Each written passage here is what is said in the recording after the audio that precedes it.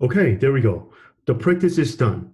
Now it is time to use the convolution integral for real differential equation, okay?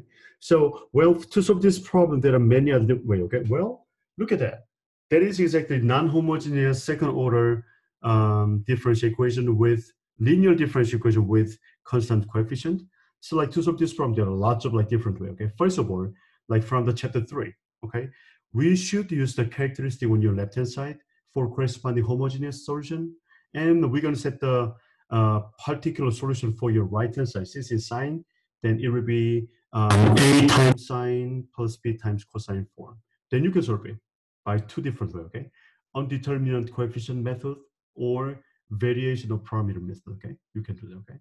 The second one, we can solve this problem by the Laplace transform, right? Okay, so we can do it, okay?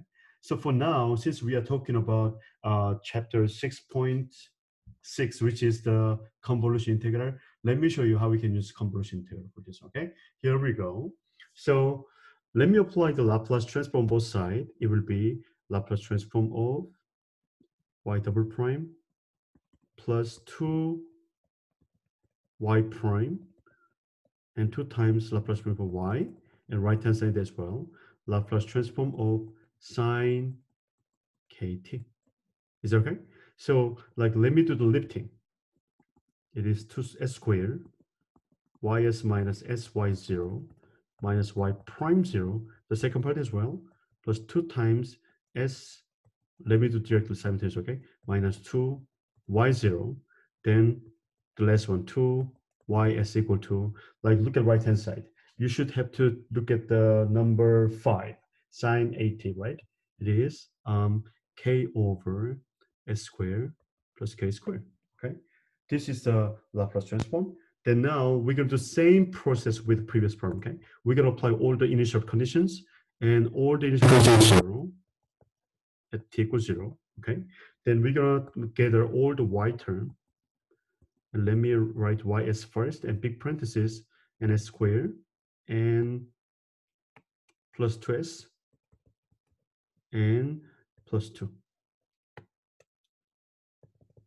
And that is equal to k over s squared plus k squared. Okay, are you with me so far? And next step is obvious, right? We're going to divide by s squared plus 2s plus 2 on both sides. Then this will be ys equal to k over, well, we're going to use convolution theory, right? Then we have to combine as one single fraction times 1 over s squared 2s plus 2. Are you okay so far?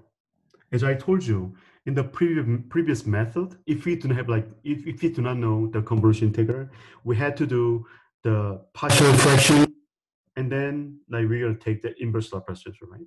But this one, like since we already know about the convolution integral, we're gonna use that one. Okay, here we go. Then for my convolution integral, let me define the first part as f of s, that this part is g of s. Is that okay? Then here we go. Look at this guy, okay? The solution curve, right, which is inverse Laplace transform of ys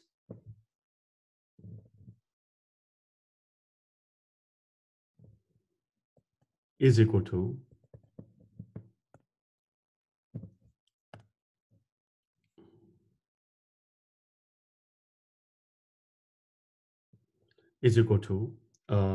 by the theorem number 1 that we talked about before, it is convolution integral 0 to t f of t minus tau times g tau d tau. Okay, if you want to do like the opposite way, that's totally fine, because like, you know, the convolution integral has the commutative, right? And that's okay, okay? So, but like, you know, here we have to find two functions first, okay? F of t is inverse Laplace transform of k over square k squared, which we already found. It is sine kt, right? Okay, that's it. And then I'm talking about number 5. And then the second part. I wanted to write this one whole thing with a red one. Give me 1 second. because I marked it as the red. Technology, okay? And then what about GT? It is inverse function, inverse Laplace transform of 1 over s squared 2s plus 2, right? And for this one, we have to do a little bit, okay? Because like your denominator can be factored. So like we can make it as the perfect square. So I'm talking about inverse Laplace transform of 1 over s. Let me write everything, okay? Squared plus 2s. And 2s divided by 2 is 2. 1 squared is 1, okay? Whenever you add something, subtract something. And there's 2, right? Which is s squared plus 2s plus 1 plus 1. This is perfect square, right? So it is s plus 1 squared plus 1, okay? Look at that. Where is it? It is number 9, right? Number 9. Okay, so this guy is equal to number 9, which is e to the 8t times sine bt, right?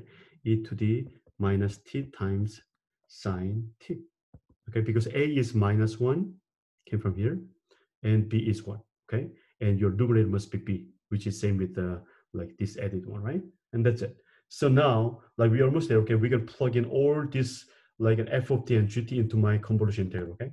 So that is equal to integral 0 to t f of t minus tau, which is sine k t minus tau times g of tau e to the minus tau times sine tau d tau. Is that clear? Okay, that's it. But like again, if you want to do the like different way, I mean like integral 0 to t f of tau times g t minus tau, that's totally fine. Okay, for the practice, let me write, okay? Or we can say integral 0 to t sine k tau and e to the minus t minus tau times sine t minus tau d tau. This is also totally fine. They are exactly the same. Okay? Thank you.